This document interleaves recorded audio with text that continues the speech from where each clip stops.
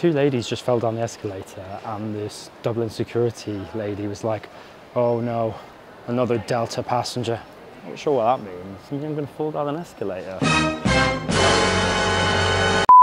We're back, and today we're going premium. We did this last time with business class, but now we'll take 3 different premium economy flights in a battle of the big US airlines. Marion will be checking out premium economy on American Airlines, Liam will be flying the friendly skies on board United, and I will be back flying Delta. Stick around to see how these premium experiences compare.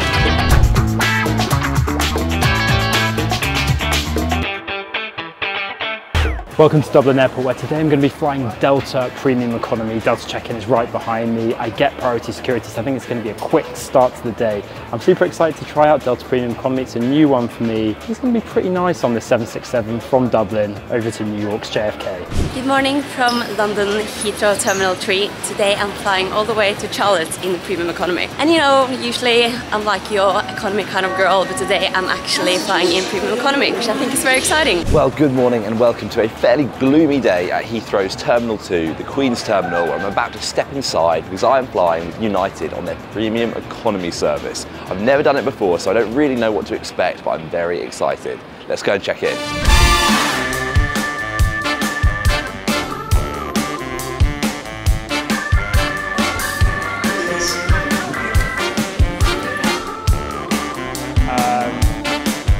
Thank you very much.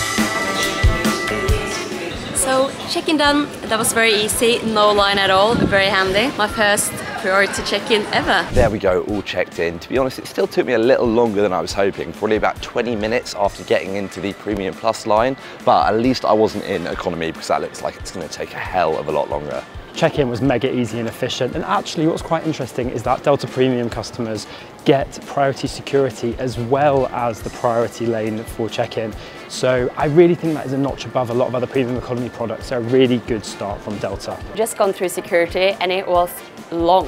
30-40 minutes, like on a normal Tuesday morning. I did not think it was going to be that busy at all. And you know, I think I was already a bit like, hi, I'm on new premium economy status, and I just assumed I can like, you know, go straight through like with fast track, but no. Now I'm going to do something which is a quirk of Dublin Airport, where I'm going to go through US pre-clearance now before boarding my flight. So I'm going to land in the US as a domestic passenger, whatever we're called these days. Not something about Delta, it's something about Dublin that's going to make this experience that little bit smoother. So my flight is departing from the B gates today here in T2, which means I've got to get the subway over to the departure gate. So come along, that's where we're going. Oh, how do I even get this?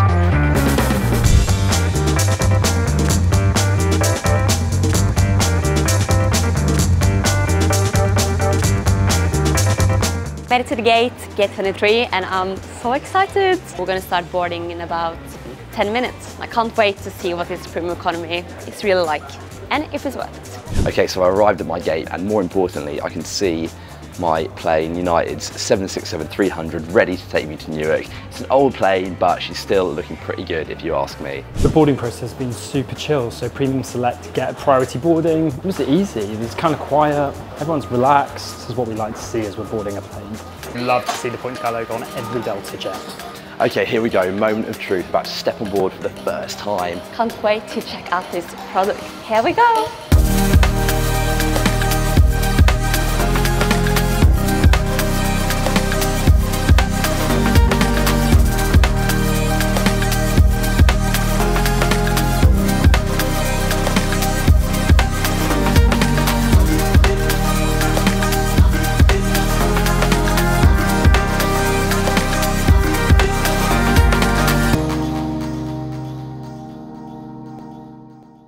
So welcome aboard my Premium Select seat on this Delta 767-300, and on first impressions I'm super impressed. The cabin feels fresh. This is an old plane in its 20s, but it's had a good retrofit. The seats are looking modern and new and actually really nice. I'm really impressed so far. The seat straight away feels comfortable. It's got that classic Delta padding and stitching on the back. There's 3 buttons on the side of the seat for recline, footrest and the leg rest. First up, the recline. Whoa, that is pretty decent. And then pressing the other buttons, we get foot and leg rest. And the leg room itself is pretty good on this seat. There's a little remote control here that allows you to control the IFE and call the flight attendants. There's also a plug socket, a universal plug socket, and USB outlet for every passenger. An IFE screen in front of you, which is really a decent size. The tray table on this seat comes out of the seat rest. Pull a little button, comes sliding out, and it's a nice and sturdy tray table. So here we are, premium economy on American Airlines. The seat feels very spacious. I'm a short person, but still loads of space here. So let's try for the recline. It goes quite far back. Seems very good. You got your table like this, which is quite big. I think this will work. Got your entertainment. The screen is not the biggest I've seen. Okay, well I've just sat down in my seat 22A. Let me give you a quick first impression. So initially the width and the comfort of the seat feels really good. Certainly compared to economy, it just feels like I've got a much bigger space to sink into. As you can see, there's loads of width either side of me, and it's sort of got these slightly high-rise armrests that just give it a bit more of that like business class enclosed feel. Behind me I have this purple headrest which you can slide up and down to your liking and then fold in at the corners. And oh, that is nice. There's a good bit of support there. The all-important recline test and see how that compares to economy. So there's a little button down here I can use to control. Let's see how far we go. Oh, and that is actually a really good level of recline. Definitely better than what you usually get. And you know what, I could definitely see myself having a little sleep in that position. To my left I have the armrest which opens up like this, and I can push this button and my tray table conveniently comes across, and I can have it one of two ways, either folded in half, or if I flip it again, it extends to a bigger size, and that is actually very decent indeed. And there is even a little extender like that as well, which I don't really know what it's for, but interesting. On my right side, as you can see, there is the recline button that I've already used, and there is also a little footrest button, which once I press it, makes this footrest come up from underneath me. And then out in front of me, you can see I have this big IFE screen, which is certainly a step up from economy. You can tilt it back and forth. It is touch screen as well as being controlled by that little controller on my armrest. Then down here, we have a little section for magazines, little footrest that pulls down like this, although my legs are definitely probably a bit too long to make full use of that. I don't quite understand what that's for. And then as you can see, I've got a very hefty amount of leg room underneath me as well.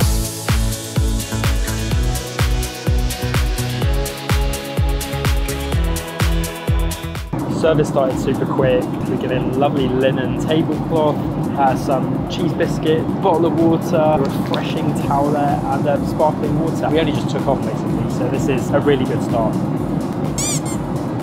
Not such a good start if I throw my entire sparkling water over myself though.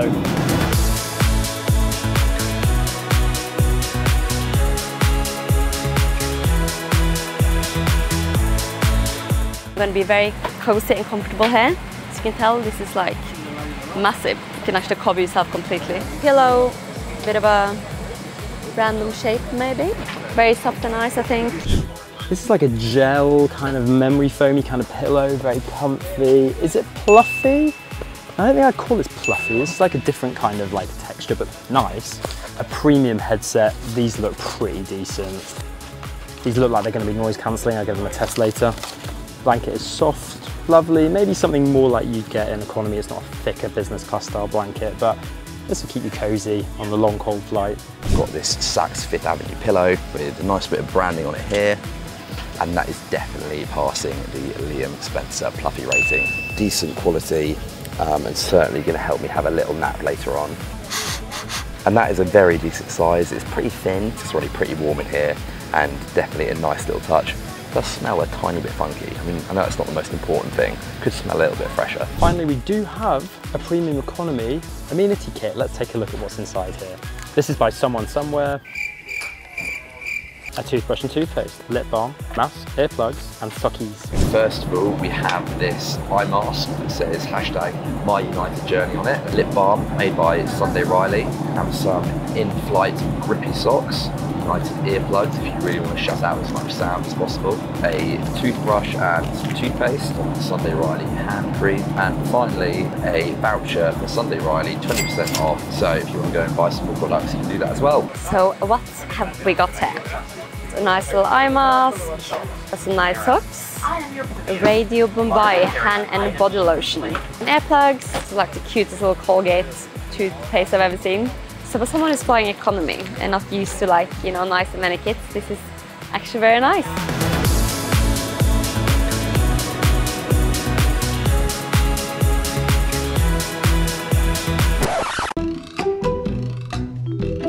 Where do you think you connect the headphones?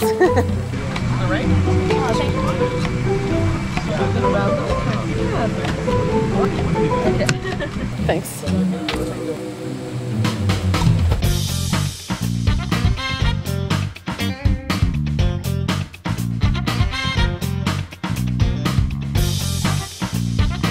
So lunch has been served, looks like a delicious chicken curry with paratha on top. There's also a quinoa salad, and then dessert is a salted caramel ice cream. Also the drinks came around, and it's a full-size can of Coke. Like, this kind of an American thing, like I'm sick of it.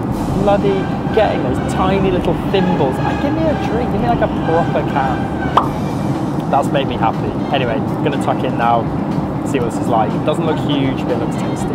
The food looks lovely. We have a beef here with mashed potatoes, a little salad with the cutest little balsamico dressing, and then a caramel shortbread for dessert. So I can't wait to get to that one. Compared to the plastic stuff you usually get served food in when you're flying economy, that actually makes a big difference.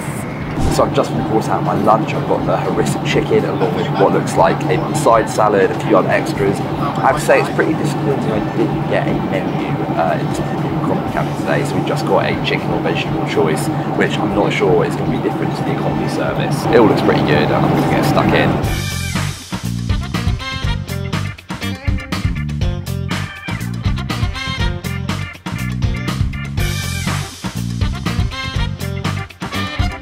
I'll tell you what, that main dish is actually really tasty. We've got lovely spicy chicken, we've got sweet potato, we've got some chickpeas. It's got a lovely fragrance to it, quite tomatoey, lovely kick of spice. Could be a little bit warmer, but apart from that, that's actually a really tasty dish. I don't have the economy dish to compare this to, but I imagine that this is a larger selection of food. You know, this side salad could almost be a meal on its own. So the quantity of food given in premium economy is definitely very decent. So this braised beef is actually really good, and it feels like more like something you would get in a restaurant rather than actually on the plane. So nice getting that proper cut through as well. It actually makes quite a big difference. Then this little fancy napkin as well. It's small details. Quinoa, feta and sun-dried tomato salad is actually delicious. I am not a fan of sun-dried tomatoes, not really my vibe, but actually this is really good. The chicken curry is top-notch, very tasty, nice little spinach thing on the side, rice is fluffy and nice, and the paratha is crispy and juicy, a really nice touch to have alongside this Indian meal, some real Indian bread. This is a big thumbs up from me. Lovely can of Stella Artois. It might only be 11:30, but once we're in the sky, nothing matters anymore, nothing counts, time isn't real. So, cheers to what's been a very enjoyable flight so far.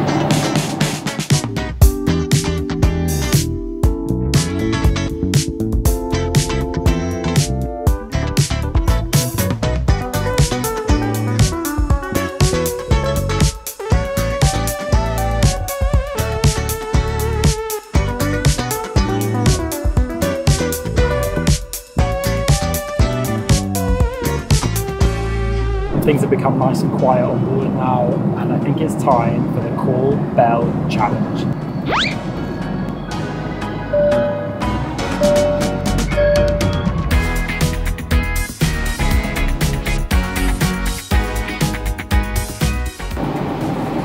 Hiya, can I just get a glass of orange juice by any chance? Thank you so much. That was pretty speedy. Big thumbs up. Hi, please can I just grab a cup of tea? Pretty quick. It looked kind of quiet. I didn't think anyone was going to come, and no one was coming from the back, but this guy came steaming in from the front of the cabin. Quick.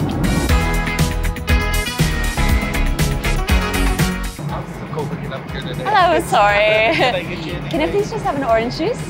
Yeah, that wasn't the quickest, but it's not too bad either. Like the crew, they've been incredible and so friendly all the way, so yeah, I'm not going to complain.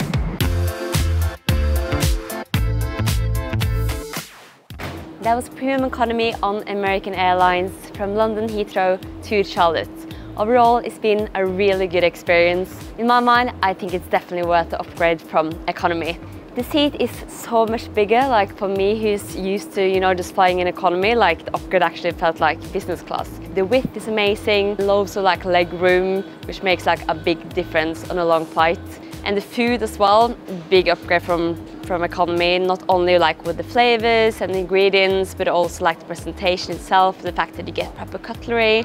Things I didn't really like was the fact that the USB portal was situated a bit like awkwardly. The table was a bit unstable, and I didn't really like the fact that you have to take it from the sides. The Wi-Fi didn't really work that well either, even though I paid $35 to have access on the whole flight. And one more thing, the fact Fast Track wasn't included, that kind of just ruined the ground experience. But overall, a really good experience. It's definitely worth it. On the whole, this has been a really solid premium economy flight.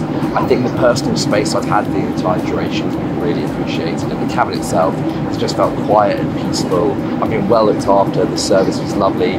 Food was really tasty. Having said that, I do think a few little more touches like a menu, access to separate toilets, those are the things that might make this premium experience feel a bit more premium. But overall, a really pleasant journey. I've had a great time, and definitely flying with United in premium economy again. Well, there we have it. That was premium economy on this Delta 767-300. I was really impressed by that service. I thought it was great. I thought the seats were comfortable for a super old aircraft. Actually, it was way more comfortable than you might expect. Premium economy is kind of new to some of the US airlines, and so it's even more interesting seeing what it was like. The food was more of an upgraded economy food experience rather than a downgraded business class one, which you see sometimes, but you did get an amenity kit, the better headphones, and the legroom and comfort was really a notch above what it was like down in the back in economy. But that was me on the Delta 767-300 in premium economy.